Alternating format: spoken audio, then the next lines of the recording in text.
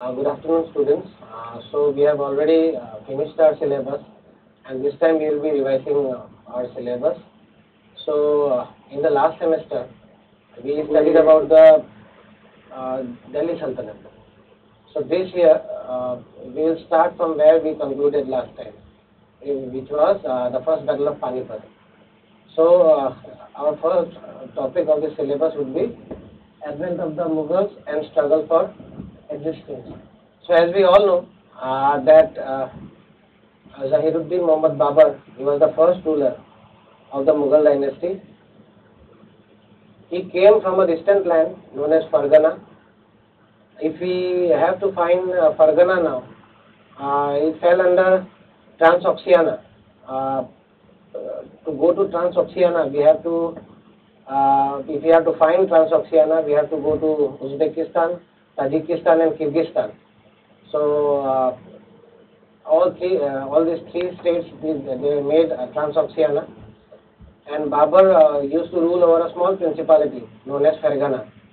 So he ascended the throne at a very young age. At the age of 12, he became the ruler, and it was a tiny principality. So he had many foes actually. He had many competitors. So the area, as we know, if we have to look at it geographically, it would be towards our northwest, towards the northwest of India. At that time, our boundary was existed up to, our border was up to Afghanistan. So this Fargana was not far. So the competitors Babur had to face in his early days were the Uzbeks. They were a small tribe. They were actually Mongoloids who later on converted to Islam, and he also faced challenges against the Safavids. The Safavid Persians, they considered themselves to be the descendants of Prophet Muhammad. They were Shias. So he had two competitors basically. So his aim, and he was the fifth generation descendant of Taimur. So he was very proud of his ancestry, and he wanted to spread his empire like Taimur spread his empire. So since he was ruling in a small principality, he wanted to extend his empire. So what he did was, initially, he wanted to capture Samarkand. He laid siege on Samarkand many times. He laid siege on Samarkand twice or thrice. Most of the time he was successful, but again he had to face challenge against the Uzbeks. The Uzbeks sometimes became superior. Sometimes Babur was able to capture Samarkand. Samarkand was the it was the cultural capital of the Taimurites. So this Samarkand was very important for him. Babur. So he won Samarkand twice, and the third time the Uzbeks overthrew him. So he took shelter with the Safavids. He took their help, and third time he was able to overthrow the Uzbeks and capture Samarkand. However, he didn't wanted to take the help of the Safavids because the main reason was that the Safavids were Shias and Mughals were Sunnis. So there was a religious conflict as well. So he didn't wanted to take the help of the Safavids as such. So he thought that it would be better if he could find his niche somewhere else. He wanted to carve a territory somewhere else. So he captured Kabul in due process, but he was not happy with Kabul as the area was not that fertile. So while staying in Kabul, he had heard about India. The earlier invaders referred to India as the land of milk and honey. So he wanted to come to India, and he wanted to expand his territories towards India. He never dreamt of conquering India initially. Later on, gradually he annexed India. But somehow he wanted to capture India. So what happened was that the political situation of India also favored him. During that time, the Khiljis, the Tughlaqs, their reign came to an end, and the Lodhis came to power. The Lodhis again were Afghans, they were not Turks. So the Afghans came to power, and Ibrahim Lodi came to power, and the Afghan chiefs, they didn't like Ibrahim Lodi much because the Afghans believed in decentralization of power, and Ibrahim Lodi wanted to take the power in his own hands. So the Afghan chiefs were not very happy. One such chief was Daulat Khan Lodi. He was the governor of Punjab, and he was not very happy with Ibrahim Lodi. He wanted to overthrow him and take the throne of Delhi. So Babur came to know about it, and he thought that it was a golden opportunity for him to interfere in the Indian affairs. So that is how Babur was planning to attack India. So it was not that he suddenly attacked India and captured India. Initially, he started his campaign around 1520 to 21. He attacked Sialkot and Lahore, and he was about to capture whole of Punjab. Just at that time, a revolt broke out in Fargana. So he had to go back to Fargana and putting the house in order. After putting the house in order, he decided to return back. Just at that time, Daulat Khan Lodi thought that he needed an assistance, so he asked Babur for his help. He sent messengers, and Babur was ready to help, and he wanted to carve his territory outside this Afghanistan area. So he was ready to help. So Babur marched with a huge army towards India, and just as Babur was about to reach Punjab, Daulat Khan Lodi sent a messenger saying that he retracts from the invasion. He was not planning to attack Delhi. But Babur, since he had come too far, he marched towards Punjab, and the Punjab army under Daulat Khan Lodi, it retreated. He was afraid of seeing the artillery power of Babur, so he retreated, and eventually Babur captured the whole of Punjab. So after capturing Punjab, the next aim of Babur was to march towards Delhi. And in Delhi, as we all know, Ibrahim Lodi was ruling, and Ibrahim came to know about it. He came with his force, and Babur marched towards Delhi, and at a place known as Panipat. As we all know, there were 3 battles fought in Panipat. It was a conducive land for fighting and wars.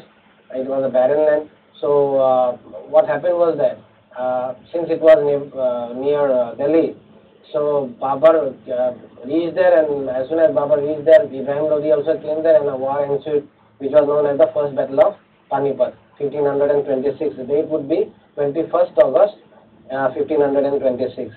Now, Babur had comparatively a smaller army, but the plus point with Babur was that he had a very good artillery power, and which shocked actually Ibrahim Lodi. What happened was that the use of firearms was not seen in India during that time, and what Babur did was he used it very effectively. So the matchlockman, the field cannon, everything shocked Ibrahim Lodi's army, and eventually Babur defeated Ibrahim Lodi, and Ibrahim Lodi along with 15,000 soldiers died in the battlefield, and which made eventually Babur the ruler of the Delhi Sultanate, the territories where Ibrahim Lodi was ruling. He already captured Punjab, so he was ruling over a bigger area, and during this time Babur felt that he could maybe capture more areas, and just it was not that it was a very easy thing to do, because the Rajputs were very powerful in northwest area, in the Rajputana. The Vijayanagar Empire was flourishing in the south, but still it gave Babur a ray of hope, the Battle of Panipat. So we cannot belittle the importance of Panipat. The importance lies in the fact that at least Babur was planning. Now he dreamt of invading or capturing the whole of India. So the major enemies were the Rajputs, and he knew that the next he would be challenged by the Rajputs. So he had to fight with the Rajput Confederacy. The leader of the Confederacy was the ruler of. His name was Rana Sangram Singh. We better know him by the name Rana Sanga. So Rana Sangram Singh was the ruler of Mewar, and Rana Sangram Singh, with the help of the Rajput Confederacy, he attacked Babur, and a war ensued at a place known as Khanwa. It is in Rajasthan now. And in the Battle of Khanwa in the year 1527, the Rajputs were defeated and killed by the Rajputs were defeated, and Rana Sangram Singh was killed by Babur. And it was a decisive victory, because the whole Rajputana we can say it surrendered to Babur. So Babur was now ruling over whole of Punjab, the Rajputana. Also, he defeated the Rajputana rulers, and now he was ruling over Delhi. So he was now ruling over a very big area. So that is why the Battle of Khanwa is very important, and it was very necessary to defeat the Rajputs because he knew that they would pose challenge later on. As we can see later on, Rana Sangram Singh's grandson, we all know him, Rana Pratap. He also posed challenge against Akbar. So after Khanwa, Babur felt a bit strengthened, and after that, the next aim of Babur was to defeat all the neighboring territories and capture the whole of North India. So next aim was to capture the north side and the middle central India. So next he attacked Chanderi, which is in Malwa, and then after capturing Chanderi, the whole of Delhi Agra region came under him.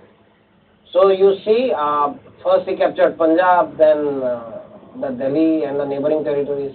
Then he defeated the Rajputs. Now he captured this northern part of India and the central part of India. He captured Malwa. So he now became he was very nicely placed in Delhi Agra region. So next aim was to capture all the forts east of Agra. Next he captured Gwalior, which is in Madhya Pradesh, present day, and Dholpur, which is also in central India. So he eventually became the master of West India, Northwest India, and Central and North India. Okay, so but it was not an easy work. As soon as he captured all these territories, the Afghans again started to pose threat because the Afghans were still very powerful in the areas which were in eastern UP and Bihar. So and the Nawab of the Sultan of Bengal, his name was Nusrat Shah. He was the son-in-law of Ibrahim Lodi. He was aiding them, the Afghans. So Babur knew that he had to fight a final war against the Afghans, and the Afghans were now backed by a powerful Sultan, the Sultan of Bengal, Nusrat Shah. So in the year 1529, another battle ensued between the Afghans, who was backed by the Afghans were backed by the Sultan of Bengal. His name was Nusrat Shah. So the final battle ensued between the Afghans. It was not the final battle. It was the final battle in the life of Babur between the Afghans who were backed by Nusrat Shah and Babur, and it was an indecisive battle. It was an indecisive battle. We can't say that Babur defeated the Afghans and Nusrat Shah, and since it was indecisive, so Bengal and this Bihar area, it was still under the control of the Afghans. And later on in this area, another young Afghan ruler, he would become supreme, and he would again defeat a Mughal ruler named Humayun, and he would later on go and become the ruler of India. His name is Sher Shah Suri. We'll discuss about him in the next class. So this is how Babur, it was the last battle he fought. He returned back to Agra and he died in the year 1530. So this is how it all ended. Babur was able to carve an empire which was slightly bigger than the Delhi Sultanate, but still we can't call it an empire because he was not able to capture whole India. Still northeastern India was outside his control, still South India was outside his control, still some parts of North India was outside his control. So these areas will be later on captured by his successors from Akbar to Aurangzeb. So gradually they will capture, but still Babur was somehow able to carve an empire. Since he was ruling over a very tiny principality known as Fargana, so it was a very big task for him to carve out such a big kingdom, or we can call it an empire at his own, and we can give him credit for that. So as he died, it was his last wish that his last mortal remains should be buried in Kabul.